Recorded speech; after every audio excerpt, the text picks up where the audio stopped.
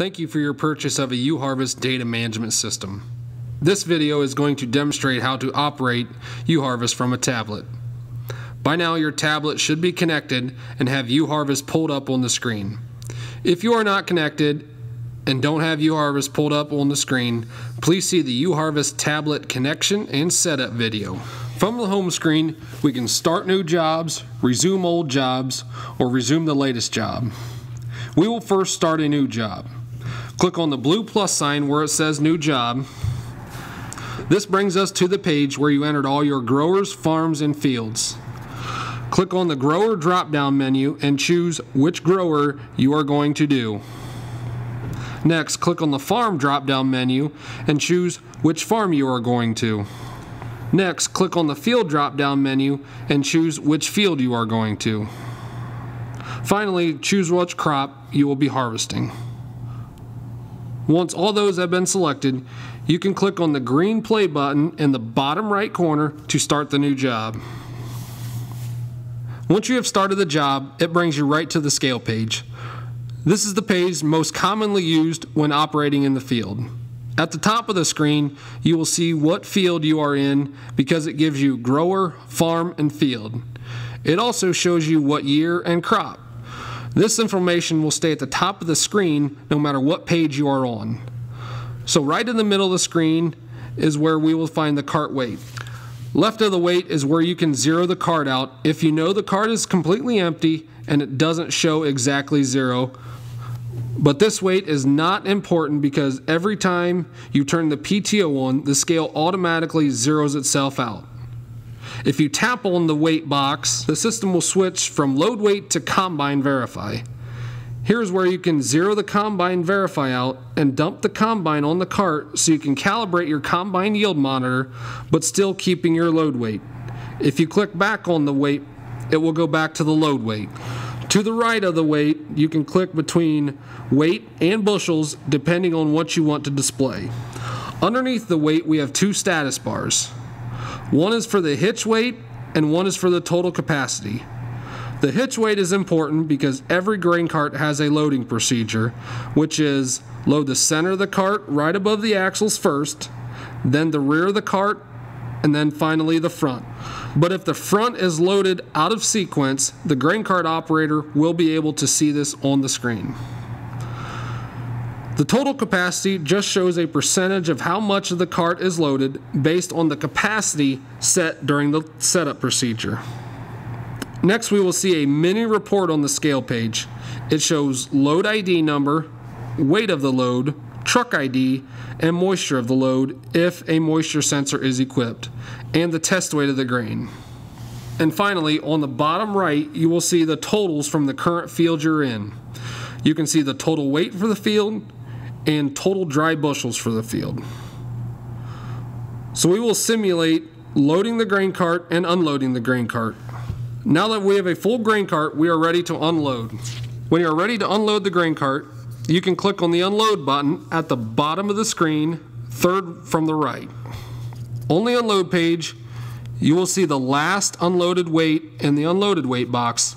Ours shows 0 because this is the first load we are dumping for the field. You will see the two status bars underneath the weight. To the left of the unload weight, you will see the grain cart spout. When the PTO is on, grain will be coming out of the spout. Then if you look to the right of the unload weight, you will see a truck. When the PTO is on, grain will be coming onto the truck. So it is a good practice to check those two things when you turn your PTO on. This ensures that the system knows it should be recording now because we are unloading. But before you turn the PTO on, you want to change any destination, variety, or truck information that is not correct. Do this before the PTO is turned on because once the PTO is on, do not touch any information on the screen. If you do happen to have something wrong and the PTO is on, do not worry. From a tablet, you can edit any information after the load is recorded, which we will show you later. So at the bottom of the screen, you can click on the drop-down menu for the destination and choose wherever the grain is going. If the variety is different from what is chosen, then click on the drop-down menu and choose whichever variety you have. Last, you can choose whichever truck is hauling this load of grain from the drop-down menu for truck. If you have AccuLoad, the bottom right is where you can make sure it is in auto mode, but for more details, please see the UHarvest Operator's Manual. Since you have chosen your destination, variety, and truck, you're ready to unload. So with the tractor at idle, you can go ahead and engage your PTO. Now you can see grain coming out of the grain cart spout on the left side of the screen and grain going onto the truck on the right side of the screen. This means you are in an unloading sequence and the system is recording. Also, the unload weight zeroed as soon as the PTO was engaged. You can now go ahead and unload the grain cart. As you unload the grain cart, you will notice the weight in the unloading box starts to climb as you unload more grain. So when the truck is full and you disengage the PTO, do not move the cart until the PTO stops spinning and the weight is recorded. Moving too soon before the weight is recorded will make the weights inaccurate. You have unloaded your first load and you can go back to the scale page and see the loads you just dumped. As I mentioned earlier, if you have chosen the wrong destination, variety, or truck, you can change that now. You will see a blue box around the load number. If you click on the load ID, it will bring up the load editor menu. Here you can change the destination, truck, or variety if you need to. You can also enter a note if you choose. For example, it's best to calibrate the scale on the first 3 to 5 loads for most accurate records. So the truck driver radioed back and said the load he hauled was 53,560, so I will enter that as a note on load ID number 1 and click the green check mark to accept it. As I mentioned earlier, it's best to calibrate the scale as soon as possible. It works best to use 3 to 5 loads to calibrate the scale. It also works best to take the loads to a certified scale to get the best accuracy. For the demonstration here, I have ran 5 loads. So if I add up my 5 cart weight records, I come up with an average of 61,370 pounds.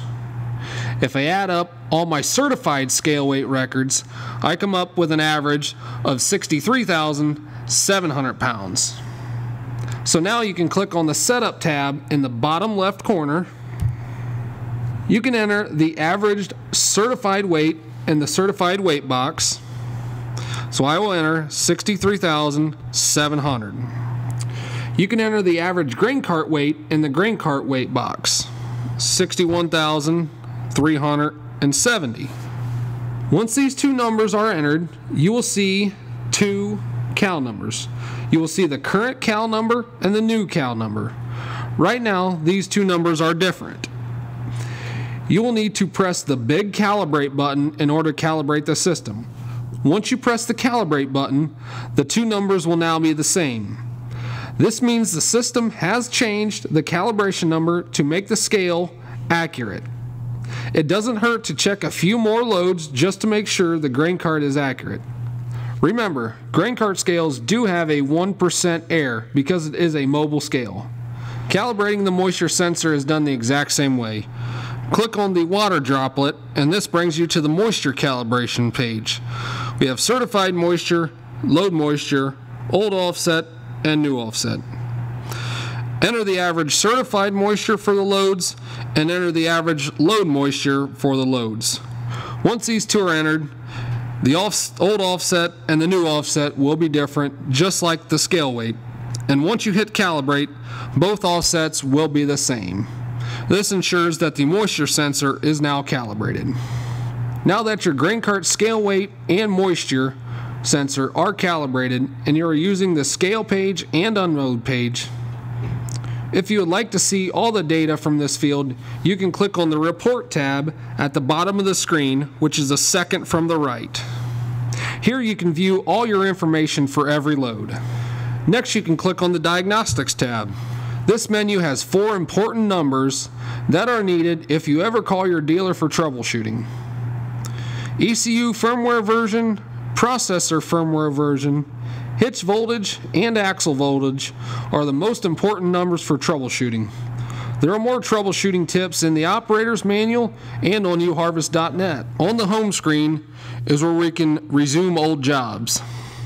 If we want to go to the most recent job we're in, we can click on the last job button, which is always at the top middle of the screen. This will go back to the most recent job we're in if we happen to shut down the UHarvest system. If we want to go back to a previous job, we can use the job search filter.